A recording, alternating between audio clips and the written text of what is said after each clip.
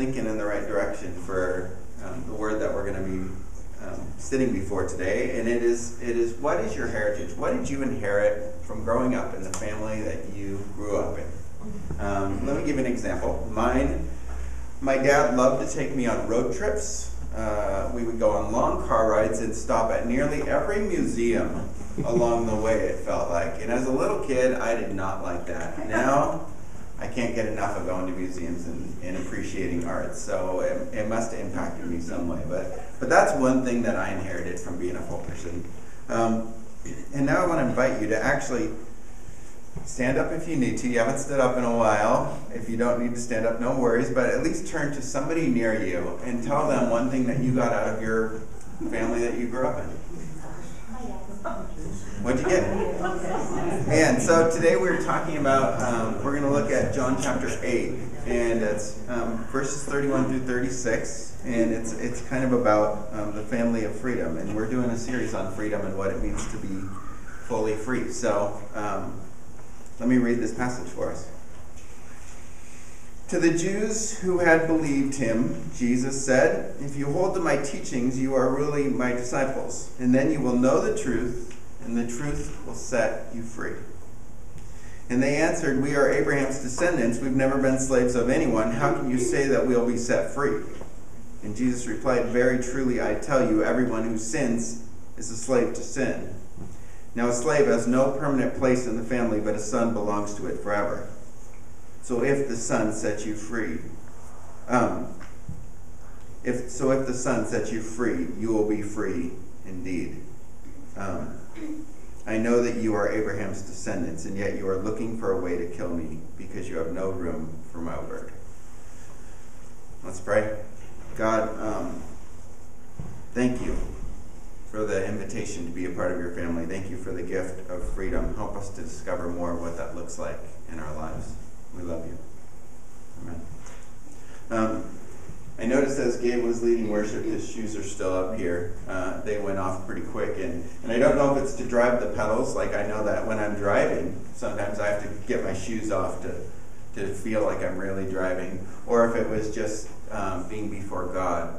We take off our shoes sometimes because we realize that God is bigger and more powerful than we initially imagined. That has been my experience going before this text this week. As John and I were coming up with the series, we kind of thought through Bible texts that had to do with freedom that we would love to preach on, and I was like, oh, that one's perfect. If the Son sets you free, then you're free indeed. What better news than that? That should be like made into t-shirts and mugs. Like, that's super cool. I want to preach that one. And then, as I got into it, I realized Jesus is a salty fellow. He has strong words that can shake us a little bit. And oftentimes, sermons end up sounding like the tone of the passage. I think that's actually a good test of a sermon. If it's Jesus saying a hard word and we get sweet comfiness out of it, it may not be in line. And so this word from Jesus and this dialogue was a harder one for me. It's not a tone I usually use, but we're going to go do it anyway. So he starts with a conditional statement. If you hold to my teachings, then you're my disciples. Then you'll discover truth, and then you'll experience freedom. That's the process that he gives. And we call someone a Christian. The definition of being a Christian is the accepting Jesus as a Savior. He gave his life for us. He laid down his entire life and bought us forgiveness. We can be a part of the family of God without needing to worry about whether or not we earned our way in or somehow kept all the rules or somehow did everything right. It's an incredible gift to be brought into a family, to be adopted in as a part of the family of God. The other part of that when you become a Christian, it's also turning over our life to God and saying, "You're my Lord. I'm going to put you in charge because I have not done this all that well myself, and I can't be in charge of it anymore." And Jesus is talking to a bunch of folks who have decided, yeah, Jesus is the real deal. He's the real deal. We affirm that Jesus is the real deal. And then he turns to them and he says, well, if you're my disciples, you'll follow my teachings. And that was a hard thing for the Jewish people, because they followed the teachings of Abraham. They had all the rules about how to make God happy, and if they follow all the rules, then God would be happy with them. And here Jesus is saying, follow me. But if you do this, you will experience truth, and you'll experience freedom. It's a very experiential thing, and I know that when I came to faith, I thought it was an intellectual thing in a lot of ways. Maybe I'm an intellectual guy, but it was an intellectual thing where I go, oh, yeah, Jesus is the Lord and the Savior. And then something happened the day that I read the book of John, and all of a sudden I was a part of the story. And it got all of me. And that changed me, started changing me. A little illustration of something similar to what Jesus is saying is, at one point I bought a exercise bike.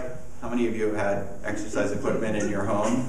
You know, it'll make it easier. If it's in your house, you don't have an excuse for why you don't go to the gym. And honestly, you can just exercise anytime you want then, right? You don't even have to get dressed up for it. You can come home in your work clothes, and if you're really mad, you can just work out in your work clothes. Why not? So I had great visions of this. I pictured myself sitting on my bike watching movies. I put it in the TV room so I could watch movies, and I would pedal the whole time and get 90 minutes worth of working out for somebody who hardly works out at all. And at first, there was a flurry of activity, and I felt renewed energy. I started losing weight. I was feeling strong. I was stronger in my lungs, stronger in my legs, and then gradually that seemed to whittle down to the exercise bike being mostly a coat rack, and really awkward in the TV room. And I still would have said, well, yeah, I have an exercise bike. I'm an exercise biker. But I didn't really do exercise biking, and for some odd reason I didn't experience the benefits of riding on said bike. What does that look like with Jesus when he goes, follow my teachings and you'll experience freedom? I think most people in the world would agree that Jesus had significant things to say, that he had great teachings, his moral character is amazing, and yet that doesn't always translate into fully living and being free. And I think therein lies the rub. That Jesus is saying, if we want to experience freedom, we hold to his teachings, and then we do. But doing that is a lot harder. One example of that is Jesus says, love your enemies, and forgive them, and pray for them, and serve them. Oh, really, Jesus? That is not very comfortable. And yet, when we end up in a relationship that's rough with somebody, when we're having a hard time with somebody, the actual process of not holding that against them, and probably having to do that again and again, of releasing that, of praying for what's best for them, of seeking what's best for them, it does exactly that. It sets us free. We no longer have to carry that baggage that we were carrying. It no longer weighs us down. I'm a snowboarder. It's almost winter. I cannot wait. I'm not a very good snowboarder, so if you want to go snowboarding with me, just don't expect a lot, but I would love to go with you because it's fun. Snowboards are interesting. I started off skiing, and I did that for years. And with skis, you could go down really narrow pathways and go into the woods and find little trails, and it's very beautiful. With snowboards, in order to slow down, you have to turn the whole thing. And they're kind of big. And so you're turning the whole thing, and you make these giant swaths on the snow, and it wipes out all the moguls that all the skiers love. But when you're snowboarding, if you put me on a very narrow trail on a snowboard, it gets dangerous. I can't slow down. I can maybe avoid hitting the things on either side for a while, but I'm going faster and faster.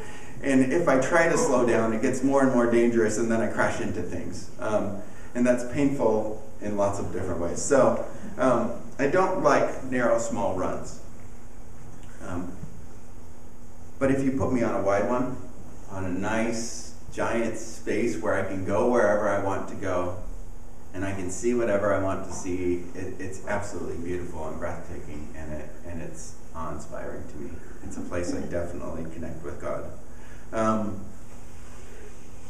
This is what Jesus is talking about when he describes freedom.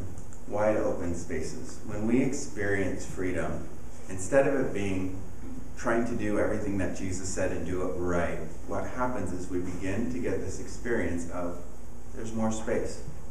I'm no longer constrained by my frustration and anger and resentment of that person, or I'm no longer constrained by my needing to prove something to somebody. I can just be humble and know that God loves me, and that's enough. Well, there's wide open space now for me to be me. Jesus is offering us an experience where we encounter freedom. And the way we encounter freedom is we encounter truth. Truth is a rare commodity. I feel like it's a rare commodity in the world. People who are incredibly honest with each other and just real, that's a beautiful, beautiful thing. And so much of the world is sort of like photoshopped, like advertising. If I use this toothpaste, I'm going to be really impressive. That's weird, right? Isn't that a little bit weird to you? Or even the concept of like making a first impression. There's this idea that they're only going to see a little bit of me, so I better make sure that they see the best part of me. And then maybe later on down the road, way down the road, maybe then they can see the other sides of me. That takes a lot of work. Or in politics, optics. Oh, the optics are bad on this. You don't want to be seen at this gathering. But yeah, you're at a children's hospital with a little kid. Well, we got to get photographs of that because that will help shape this image. It'll create an image of something that may not be the whole picture.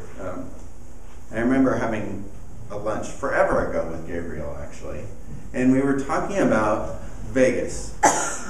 And Vegas has lots of sites that you can find around the world, all on like a couple blocks. That's kind of cool.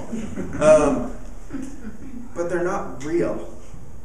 So Christina and I went to Italy. We got to take a trip to Italy, and I'm Italian, so that was a big deal for me. That was like on my bucket list to get that done. And we went there, and one of the things that we saw was Trevi Fountain, and that it's a beautiful fountain in Rome. And then we went to go see Venice as well, and we got to see the canals and the gondolas, and we didn't ride in one. They're expensive, man. But they were kind of cool to just walk alongside one and pretend that we were in the boat or something. Gaze longingly at the people who were in the boat. But when you go to Vegas, you can do those things. You can find Trevi Fountain. It's actually at Caesar's Palace, and I was so excited to go visit my brother in Vegas because I was going to go see Trevi Fountain, and it would be like reliving my trip to Italy. It's not. It's like a quarter of the size. It's perfect. It's not even dirty or anything. And then the canals, they like, yeah, I guess they had gondoliers who would sing, but all the boats were in perfect condition. There was no smell. The water's all chlorinated. You could see right down the bottom. You can't do that in Venice. It stinks there. But that's part of the charm. And the buildings are like hundreds of years old. And in Vegas, they're like facades that are made to look hundreds of years old, but they're not. It just feels fake. It's a distortion. But when the truth comes into a distortion, all sorts of freedom happens. Have you ever had a misunderstanding with somebody close to you? My guess is all of us could say yes. These happen on a regular basis. I will say something to Christina that I mean perfectly well, like I'm just trying to inform you about something. And it's not received as informing her about something. It's received as me attacking, perhaps. And then she will get defensive, and I'll be like, why are you attacking me for trying to help you? Because I'm slow, man. I mean, really, let's interpret that story. I'm a little bit slow, and then at some point we go, let's stop the craziness. I love you, and I just wanted to be helpful. And Christina will say, well, I love you too, and I didn't understand why you were attacking me. And everything's good, but truth came in. And everything's on the table, and now it's clear space. And when the clear space is there, there's freedom to get started again. We're no longer stuck. And Jesus offers us truth. It isn't always pretty. Sometimes it hurts, but it lets us start forward with some clarity. You ever go to a carnival and see those weird mirrors? The distortion mirrors, like the hollow mirrors or whatever. And there's like the mirror you walk up to and it makes you look like you're like 3 feet tall, but like 4 feet wide. And then there's the mirror that like makes you look like you're like 7 feet tall, but really, really thin. That's the one I like to stand in front of for a really long time. That would be awfully nice. But if all I did was stare at that mirror, I would think, man, I should eat more. But then if I go look in a real mirror and I see things as they are, then I can begin to go, what do I want to do? What would it look like to move forward now? And that's the gift of truth. And when we lean into Jesus' teachings, when we allow him to speak over us what God wants to say, then we find freedom. We find things like your past doesn't define you. The mistakes of the past actually don't have sway over you anymore. You are dearly loved, no matter what sort of story you've had up to this point. We find things like you're made in the image of God. You are incredibly valuable. You are an incredible, unique masterpiece designed to do things in the world that only you can do. Right now there is all kinds of stuff going on about not standing up during the national anthem in protest because folks are not feeling like they're being treated equally. They're not being treated equally. Injustice demeans and breaks us down and makes us less than what we're called to be. When we sit before God, what we find is that even though we've had mistakes, we're more than we thought we were. We're more loved and more precious than we thought we were. And those truths empower us to be more.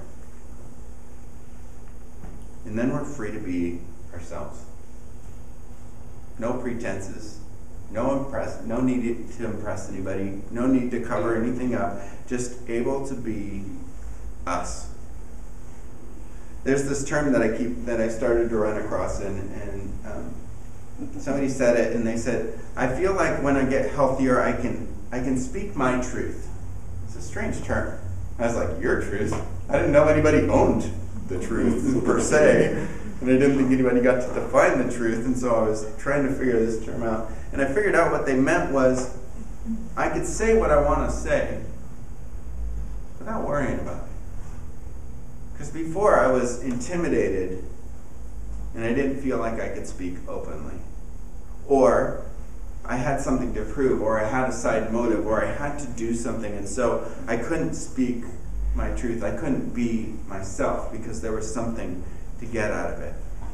But when you find like a really great friend who you don't have to hide from, who you don't worry about them retaliating or being angry with you or whatever, and you can finally be yourself, it's incredibly liberating. To be able to sit with somebody for an hour and go, I don't have to be anything except me for now. Man, that's what freedom feels like. And that's what Jesus offers. And Jesus is offering this to these people who have said, yeah, we believe in you.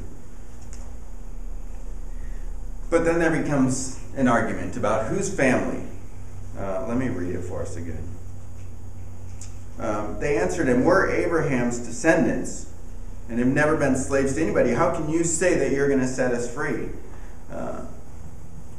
In becoming a Christian, there's this term of being born again in John chapter 3. Jesus is talking to Nicodemus, and he says, well, unless you're born again, you can't enter the kingdom of God. There's this idea of being born again, and in John 1, oh man, such a good passage, John 1, it says this, he came to that which was his own, but his own did not receive him. Yet to all who did receive him, to those who believed in his name, he gave the right to become the children of God. Children born not of natural descent, or of human decision, or a husband's will, but born of God. Born again. I became a Christian in late April. I think it was the 28th. I'm not sure of the date anymore because that Bible has since died and gone to its final resting place that had the date in it. But I know that for the first couple of years, my pastor would call me up on that day, and he would go, "Happy birthday, Chris." And the first time he did it, I was like, "You're crazy. I'm born September 12th. What are you talking about?" He said, "Well, no, you're spiritual birth. When you became a part of the family of God, it's your birthday here." And then I realized more and more as the years have gone on that was the day some changes started to take root. And I'm still figuring them out. I'm still getting set free. It's a process. But that's the day that my identity changed as being a part of the family of God. And it's this idea of being part of the family, it's an incredible idea because a slave in a family or a work person in a family, we're talking about Jesus, he's in Roman culture, the Romans are there, they have control over most everything, and there wasn't enough work to do, and so people would work in Roman households. Some people got sold into slavery and became slaves. That was a part of Roman culture as well. If you were a slave in the house, you had to prove yourself worth keeping. That's what you did. And when you were there, you were not your own. If the master of the house said, "You need to go over here and you need to do this," that's what you did. A son, that's different. A son had a totally different life. They were a part of the family, whether they did what they were told to or not.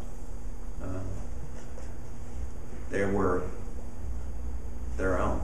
They inherited a lot from the family. Think of the story of the prodigal son. That son who goes away, even though he blows everything up, still the son. The father's still thrilled to see him. Just as much as the son who was out working in the yard and doing what he was supposed to do. A sonship doesn't change. This being born again into God's family, that's who we become, not something we prove or do. And then we get to know God, which, I remember talking to this one guy in Arizona when I was doing college ministry there, and he's like, "You're absolutely nuts. You know God." Like, we're having discussions about who God is, and he's like, "Well, I think God might be like an all-powerful person, but I don't get this whole idea of a personal God. That just feels strange to me."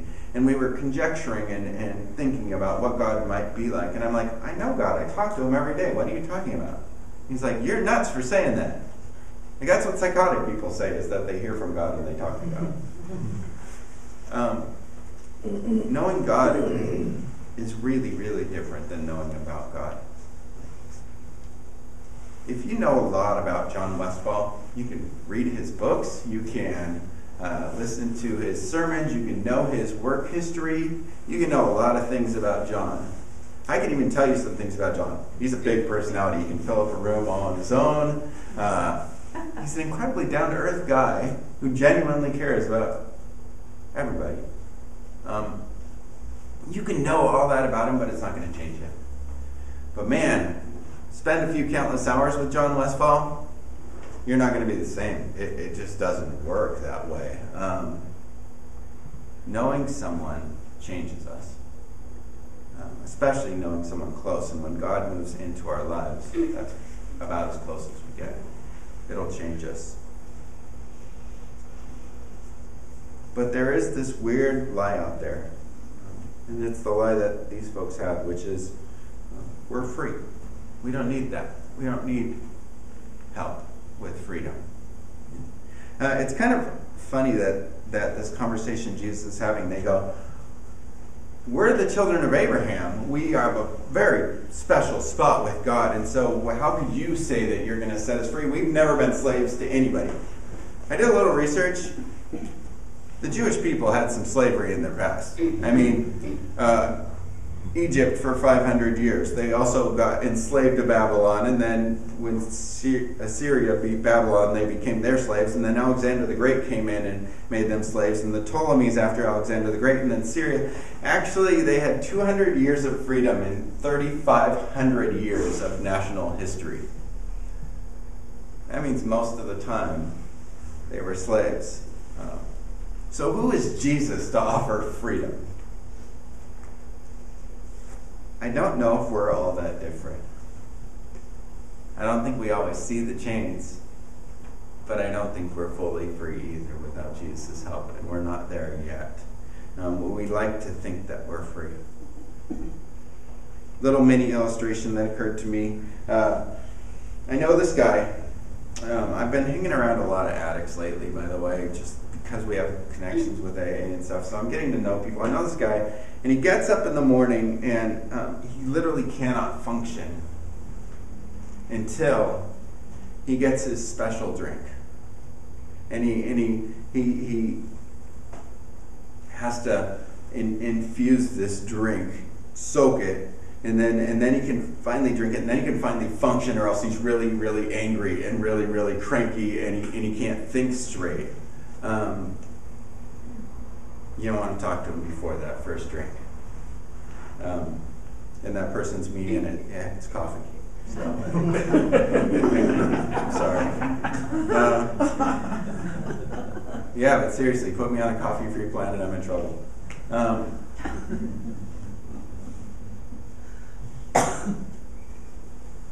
We need freedom in all sorts of places. In coffee, I can accept some slavery to coffee. It tastes really good, so I don't mind eating that first cup.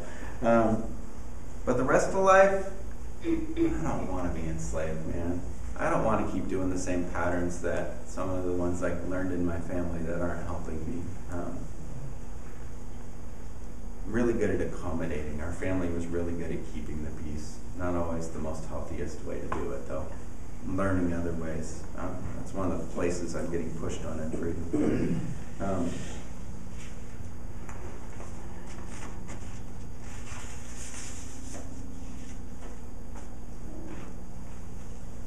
If we want to be more free, it seems to me finding our identity in our family is a good start.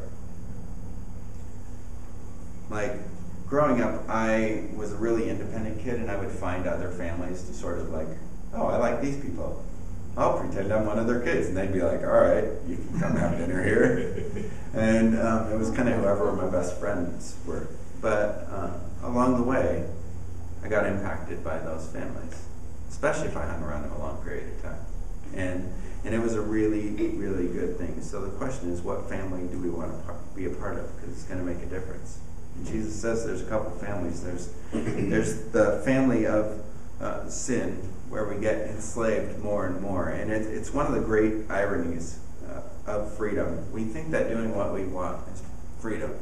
And yet if we do what we want all the time and we go, God, I don't really need your help with this, I've got this, we will find ourselves enslaved. But if we go, man, I'm a part of God's family, what would that look like to live in that? Then we begin to get more free. And this family thing it shapes our lives. You all probably didn't have a hard time figuring out what you inherited from your family, or if we really had an hour-long conversation, you can tell me all sorts of things that your family did for you and to you. What would it look like if God were to do for us and to us and shape our lives? It's a beautiful thing. Christina and I went, I feel like I bring this up every week. We go to counseling every now and again. At one point, she was doing a bunch of stuff that to me was absolutely crazy. I'm like, why are you doing this? This doesn't make any sense. Like, that's not how you do life. And she was saying the same thing of me. So we decided to go see this guy who, and then we had no clue what he did. He was just a friend of ours, and he did family of origin counseling. So he sat us down and we worked through, like, what did it look like for us to grow up? Who did we have around us? And how did that shape us? And all of a sudden, what I thought was crazy about Christina made a ton of sense. And what she thought was crazy about me began to make some sense. I'm still a little crazy about it. But the family shapes us. The environment shapes us. And Jesus' words and the environment of being here in this space, worshiping with you all, being a part of the family of God and experiencing that together, praying for the world and being prayed for by you, shapes me, and shapes me in really beautiful ways. And that's the gift that God gives.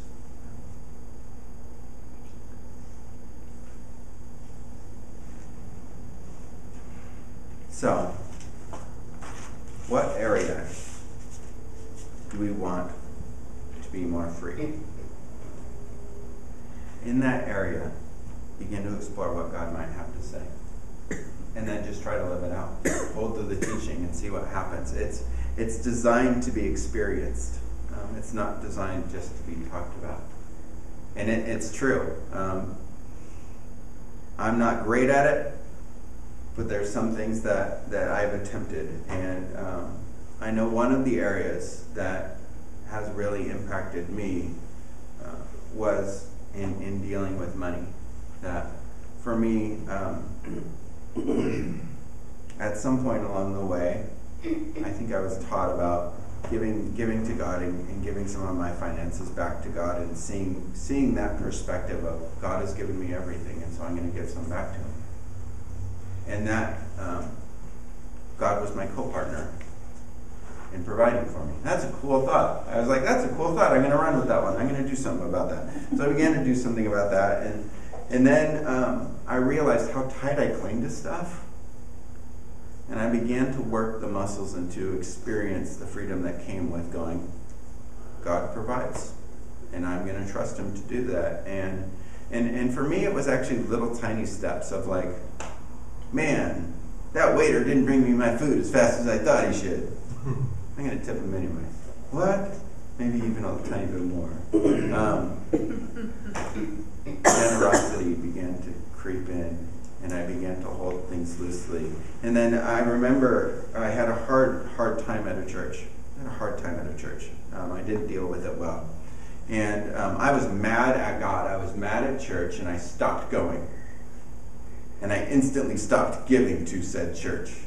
And that's when Christina knew something was seriously wrong. She's like, oh, he stopped giving to the church. Now what do we do? And I was shipwrecking in my faith. And she said, we have to give somewhere then.